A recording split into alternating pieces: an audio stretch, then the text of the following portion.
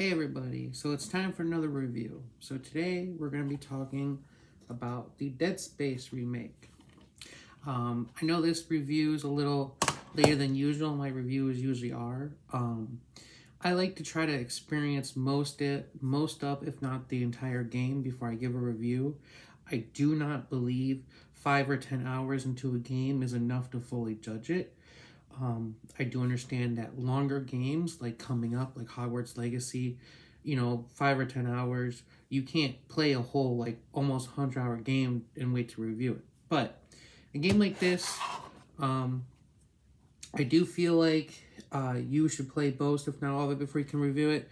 And now that I've fully completed it, I played through the game once, and then I played through the game in Impossible mode, and I played through the game on New Game Plus. I have done all the trophies, all the side quests, all the collectibles, all the content the game has to offer. So this will be a complete review over the game. So first of all, I gotta say I am impressed. I am happy about this remake. I do think it is a good remake. Probably one of the better, well, I would probably say one of the best remakes I've played over the years. Recently, we've had a string of remakes that aren't so great. For instance, one that comes to mind is the Destroy All Humans 2 remake. That was not very good. But this one's done well. So what I like about the Dead Space remake is that they don't necessarily change the story of it, but they add stuff to it. And what they add, I think, makes it better, not worse. So I think they kept the idea of the game, just made the horror worse, the combat better, and then the extra stuff they added on top. So let's talk about that. First, I want to discuss the atmosphere. Now, obviously, they redid the graphics for the game. They added a lot more environments, environmental things like more darkness. The game is way darker. Even at the highest brightness settings, it's still very dark. The steam in the air, the sound of just everything around you, from the necromorphs to crewmates on the Ishimura, are creepy. And when they were redoing it, they increased that. So in the original, you would come across people being killed, or you hear sounds in the background, you would, but in the remake, it is way more. There's almost everywhere you go, there's either someone you come across being killed, or there's someone you can hear in the, through the ship screaming for help. It is great in that aspect. So I do like the atmospheric changes to it. It is way more creepy of a game. I was very impressed by that, but a lot of people do talk about that. As for the gameplay itself, they didn't overhaul the combat. They made the controls a little less stiff, so it doesn't seem like an old PlayStation 2 game. I mean, the game was originally released on a PS3, but the controls were kind of stiff. So they did fix that a little bit. I think the most major overhaul was to the weapons. Some weapons got a different secondary fire. The weapons around seem more powerful.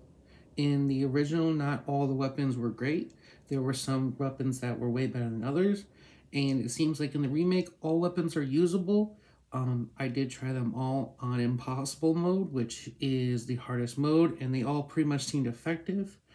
At least their primary fire. Not all the secondary, not all the alternate fires were great. For instance, I didn't think that the Ripper's alternate fire with the ricocheting blades was that great. But for the most part, most weapons are useful and very good. I think if you can find one you like, you can use it. Besides that, combat changed, as in now there's a new decaying system. You can tear the skin away from an enemy, the muscle, and then the bone. When you get down to the muscle and bone, you can use your kinesis to tear it off, and then use that as a weapon. I think that part is great. It's still available to kill a necromorph and then rip its body parts, its arms, for example, and use those as weapons against other necromorphs. Besides those things, there wasn't like an overhaul to kinesis. There wasn't an overhaul to stasis. I think that's pretty much it for combat. Well, okay, that's not true. So let me get this out of the way.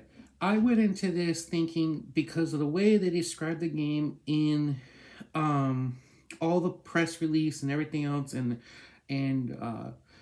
the short video clips they released, it does sound like they make enemies respawn through the ship, because in the game you can traverse back through the ship, and you can't, and enemies will spawn.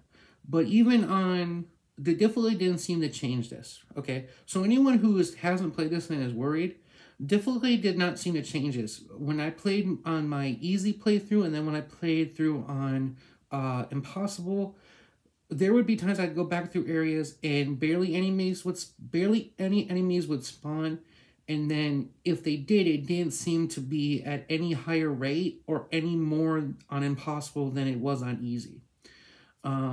So it's not like you'll go back through a room and every room will have 2 or 3 enemies. It's not like that.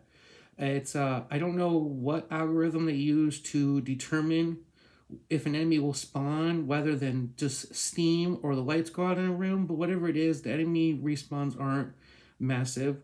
I went into that thinking that that would be a thing you'd have to get around, but not really. Because I know some people don't really like that, because in the original, you weren't able to backtrack, because it was each chapters. But now, up until chapter 11, the end of chapter 11, start of chapter 12, you can go all the way back to the ship and find anything you haven't found. You can go back and do any side quest, any collectible, anything you can do. And you know, that point of the game, you only have like an hour left of gameplay. So yeah, so even at that point, not many enemies spawn back in when you go back through rooms. So going back is not that hard of a thing to do. I think that's pretty much it for enemy and combat. Now I want to talk about the story. Now this is my favorite part, my favorite aspect of the remake. I love the Dead Space story. I'm in it, you know, for Dead Space 1, 2, and even 3. I find it interesting.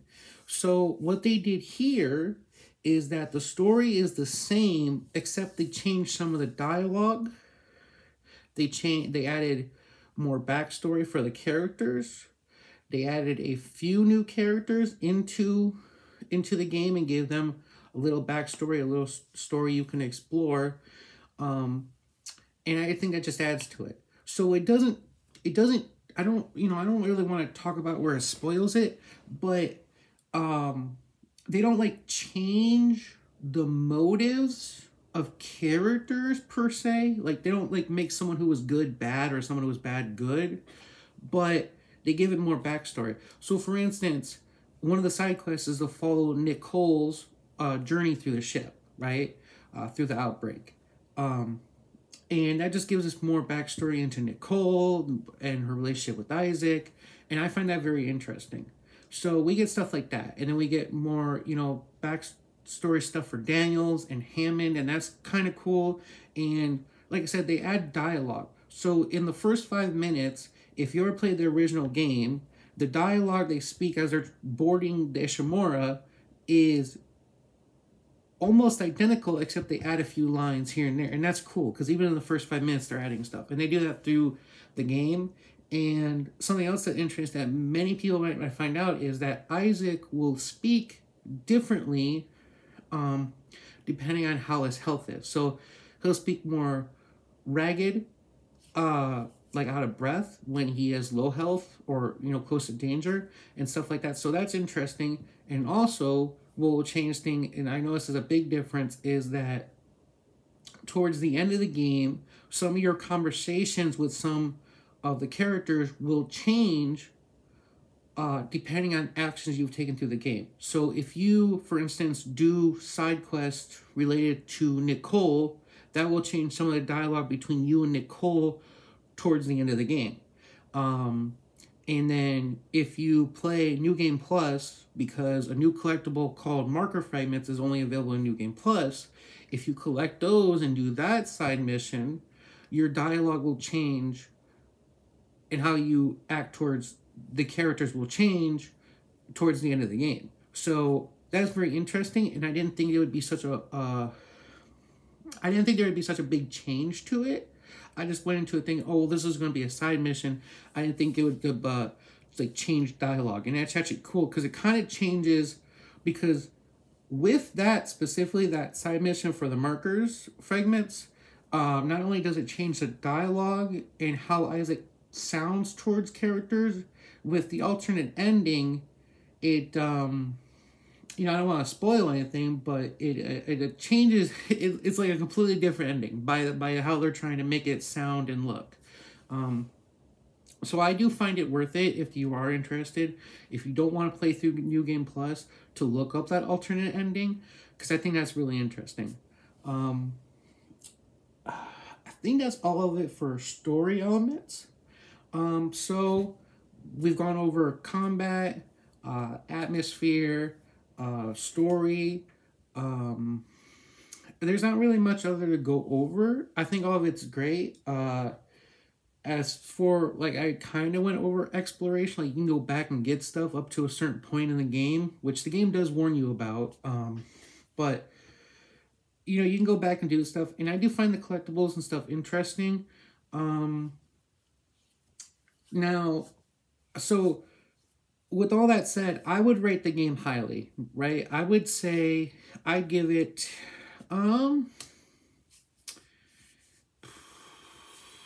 that's kind of hard. I don't want to sound like I don't like it as much as I say, but I give it like an 8 out of 10, right? I give it 8 out of 10. It's still Dead Space. You know, I think it is better than the original, but still, you know, Dead Space is not the greatest game in the world. It doesn't have the most exploration. It's not the most fantastical sci-fi horror game, you know. So I give it an 8 out of 10. Very good game. Now, the question is it an 8 out of 10, and is it worth it to play it more than once? I did say that the alternate ending is worth looking up, but if you're not a person... Okay, so see, okay, look, I played through it because there's trophies related to upgrading all your gear. Now, unless you're going to use glitches to get unlimited credits, you're pretty much you're gonna have to at least start a New Game Plus to be able to get the last suit upgrade and then upgrade it, because you have to upgrade all your weapons and your suit to get that trophy. So if you're not a trophy hunter, and if you're not a collectible hunter and you don't care about seeing the alternate ending for yourself and just want to look it up, I do not think New Game Plus is necessarily worth it for you, because it's not like anything changes, right? You know, you don't get anything new except for you get access to level 6 suit, and if you beat Impossible mode, you get access to the hand cannon, which is fun, and then the suit unlocked for that, I forget what it's called. So those are cool, but is it necessarily worth playing through the game a second time just to use the hand cannon? I don't know about that. But it is great. You know, it's great for at least one playthrough. I think it took me maybe, I mean, I was streaming it, so, and I was doing everything, so it was like a 100% playthrough, so it probably took like 12 hours, something like that, 12, 13 hours. And that was with all the backtracking. But if you ran through it, especially on easier difficulty, you probably get it done in 4 or 5 hours. It's not that hard to get it done that quick. Again, 8 out of 10. Love the game. Would recommend it. I would recommend even if you played the original. I think this is a great improvement on it. And honestly, I think the way that the story, what they add to it and change some of like the dialogue and things, I think it makes what happens in like Dead Space 2 kind of make more sense. So, yeah. I mean, that's pretty much it for the review. There's nothing really to say about it. If I missed something, I apologize. Let me know down in the comments. But that's it for me. But until next time, I'll catch you guys later. Bye.